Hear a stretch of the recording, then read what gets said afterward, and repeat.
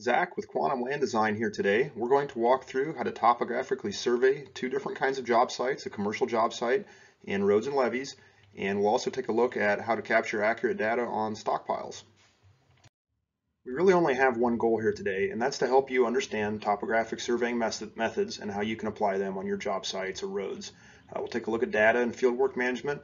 We'll also walk through how to topo a commercial site, stockpiles, and road and levee projects. You'll need a few basic tools. The GPS base and rover you already operate on your project sites. You might use a robotic total station in some cases, and you'll need to make sure it's localized to site control. We're going to assume that's been taken care of before you start the topo, and that you have a good working understanding of how to use your field collection software. You may need a mount for an ATV or a vehicle for larger project sites or to save some time, and a computer or USB drive is just necessary to transfer the data when you're done. Just a couple things I want you to keep in mind here when you're using your equipment in the field. One is to make sure you have the rover straight and level for every shot. There's a bubble level on the rover pole, make sure you use it. Some of the newer units have a tilt compensation built in, and make sure those tilt compensation tools are calibrated correctly. The other thing I wanted to point out here is that it's important to have your rod height set correctly. And what that is the height from the base of your GPS system to the ground, so whatever that height difference is. On a typical fixed rover pole, it's 2 meters. You'll need to make sure you have that calibrated into your system properly. And one mistake a lot of people make is they do not change that rod height setting to match the type of system they're using to survey. So when you switch over to a vehicle or an ATV mount, you may need to adjust that rod height setting to match what is actually there. Let's talk a little bit about data management. So why are you topoing the job site? What kind of information do you hope to derive from this? Are you trying to capture the entire project site so you compare cuts and fills across the entire project, or maybe make a cut fill map?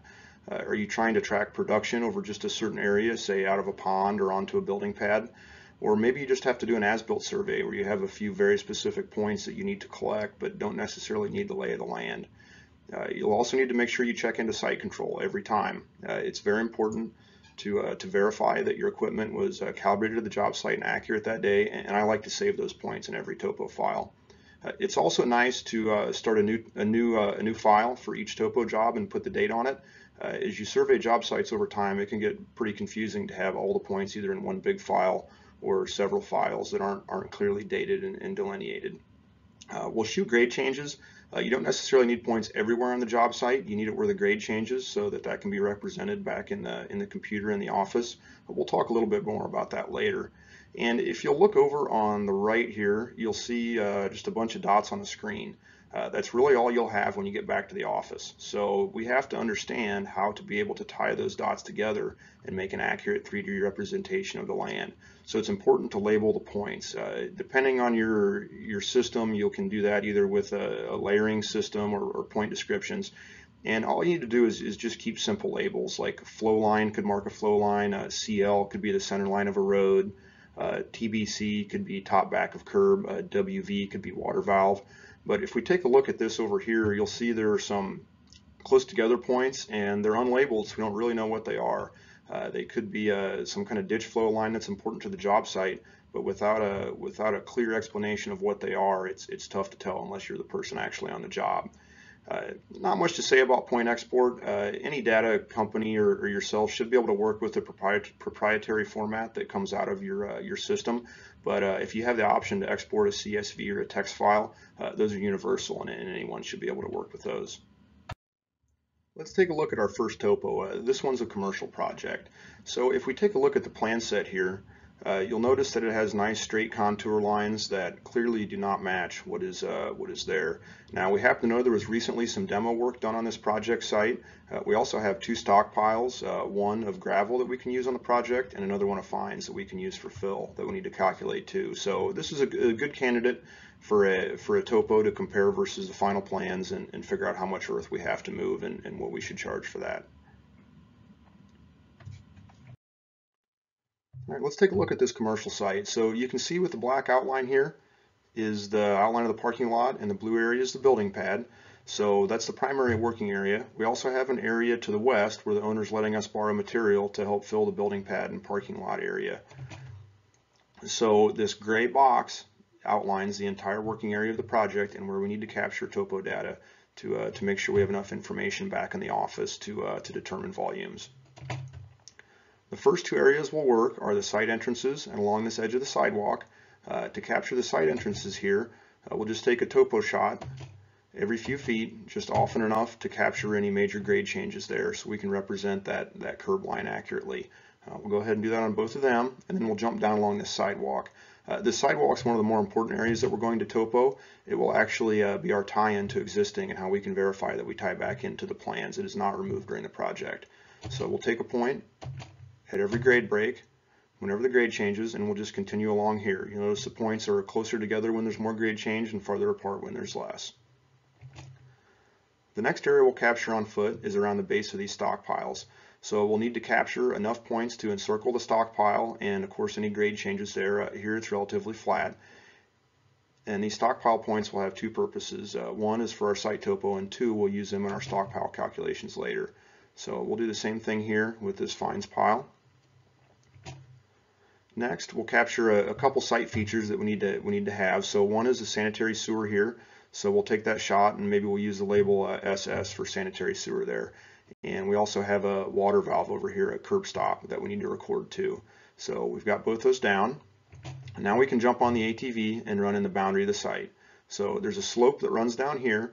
So we'll drive the ATV along the base of this slope. And this job site's relatively flat. So we'll set our ATV to auto topo, say every 25 feet. It would be enough for a project site like this. If the land is more rolling and there's a lot of grade change, you might have to tighten that up to every 10 feet. We've even seen them tighter than that. If you're doing a big farm field that's relatively flat, you may be able to stretch that out to say every 50 or 100 feet. It just really depends on how much the land changes. So we'll run in that border. We'll come down here just outside our area of concern, our gray box, to make sure we get plenty of data. And notice down here along the tree line, we can't quite capture everything we'd like to get. You'll just have to topo as close to the tree line as you can get, but still get good, accurate GPS shots. All right, next we're going to run in one line with the four-wheeler right over here along that side edge, and that's just where the transition from the grass to the dirt goes. There's a little bump there that we can't drive the four-wheeler over, so we'll make one pass down there to get that. And then we'll start the bulk data collection for the site. So we'll just run the four-wheeler back and forth, maybe walking speed or a little bit faster, and just capture one line after the other until we get everything going east and west across the job site.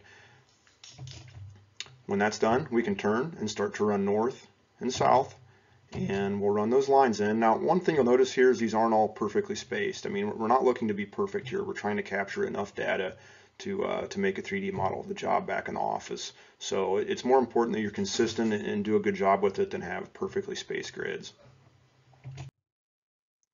Now let's take a look at these stockpiles. So when we talked about the commercial site, we went on ahead and ran the rings around the base of the stockpile, and all we did was take points just often enough to capture that circle around the base of the stockpile and any grade changes, and we take those shots at the transition where the material comes into the existing ground. Now let's take a look at this stockpile in the back first. You'll notice it's a conveyor stockpile. It's very even side slopes and consistent, so it'll be pretty simple. Now that the base is done, we'll just go up it and catch a ring around it about where the grade starts to break and change towards the top. So we'll just go ahead and walk that circle and take points every few feet, just like we did on our base, enough to capture the pile. And then we'll go ahead and do one more ring at the top where the grade changes more. So we'll walk along here, we'll capture that dip going down and around the pile. Then we'll just capture a couple points on top, and that's really all we need to get good, accurate data on that stockpile and determine how much volume is there. It's pretty simple and usually just takes a few minutes. This next stockpile, the fines pile, is a little bit more complicated. So we already have the base taken care of, and what we'll do next is run that ridge line down the top and just capture several points along there to make sure we can represent that back in CAD in the office.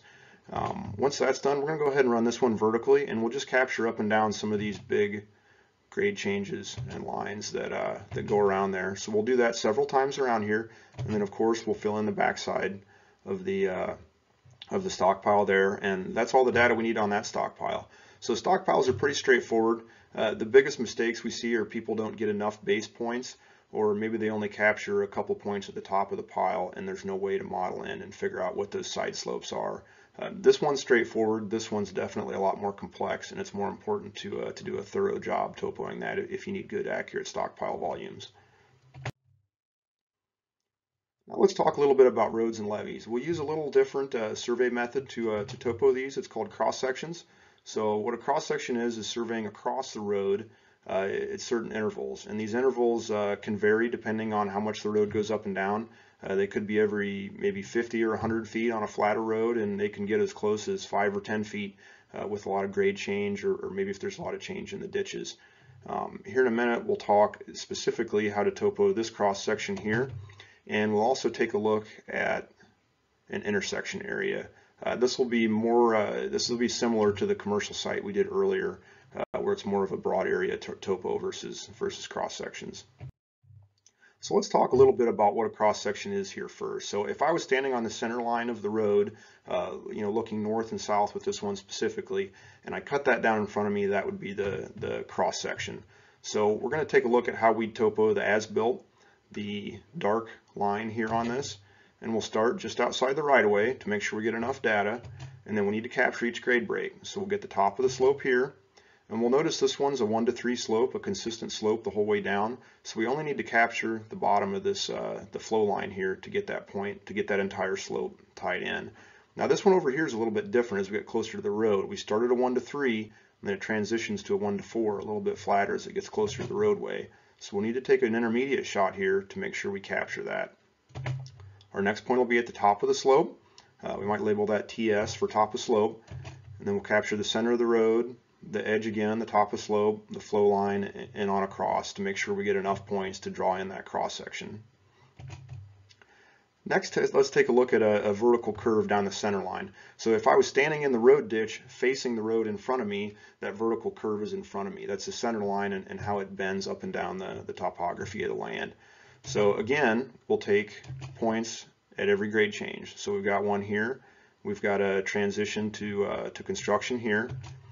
And then take a point. Notice they get closer together as there's more grade change going down the road. So it's important to get enough here to capture especially the bottom, that flow line here. And then keep in mind for every one of these points there will be a corresponding cross section taken across the road and through the ditch. Okay, let's take a look at this cross section. And again, surveying a levee is very similar to this. You'll capture a lot of the same data, a lot of the same points. So there's our cross section here, and we're going to try to capture the existing topography as represented by this dashed line. So first we're going to start just outside the edge of this temporary easement. We want to be sure we capture data in the entire working area. Alright, so we'll get this one. And then the next grade break over here is right at the edge of the existing roadway, so that will take care of that area. And then we need to take one at the top of the slope. And then when we get down to the bottom of the ditch, it's kind of a wider, flatter ditch, so it's actually going to take 2 points in here to catch that ditch flow line. Our next point will be at the top of the slope where it transitions onto the shoulder, and our next one's at the edge of the road. We'll get the center line, and then we'll follow that across and do the same thing on the other side of the road. And that's everything we need to capture that cross section. It's a little easier to visualize down here on the bottom in the street view if that helps. Now let's take a look at the intersection. We use a lot of the same methods that we did back on the commercial site here.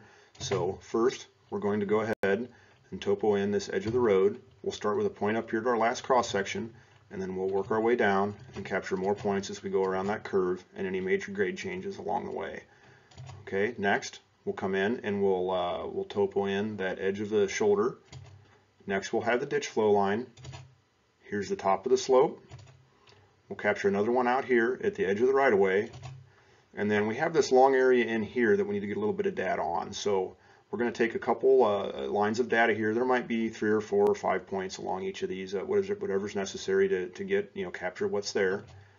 And we have a couple features here on the job site we need to collect. One is a phone ped, and the other is this electric pole. You'll note there's a street sign and a reflector here. We don't need to take data on those because they're being removed during the project. So keep in mind that you only need to collect the data that you need to get the results you want. You don't have to take a shot on everything there. It might not be necessary. Another important spot here is the culvert flow line at the ditch. So those are always very important points in a road project. They determine where the water flows and help tie that topography together, particularly at these intersections. You need to make sure you capture them on the other side of the road too. But that's all there is to the intersection, so you'll basically rinse and repeat the same method on these other 3 corners. and then you'll have all the topo data for the intersection, and you'll also be able to tie that into your cross sections going up and down the road for the entire project site. Let's step back and take a look at data management one more time in review. So think about why you're topoing, what kind of information you need. Are you just trying to measure production over a certain area? Do you need to do an as-built, or do you need to capture the entire job site to figure volumes for the entire thing? Always make sure you check into site control and save those points. I'd suggest setting up a new topo file each day with the date appended to it so you can stay organized. You only need to shoot grade changes. You don't have to have points just everywhere, just the important spots that will help represent that grade back in the office. And make sure you label those points. You don't want to get back and find out you have just a bunch of dots on the screen that you're not sure what to do with. So it's very important to label the points and make sure anyone can understand what you did that day. And again, with the export, CSV or TXT format is best, but most any data company should be able to handle whatever proprietary format you have. Thanks for your time today. If you have any questions, feel free to connect with me on LinkedIn or Instagram. You can even go old school and send me an email. I'd be happy to hear from you and answer any questions you might have. Thanks, and good luck with your topos.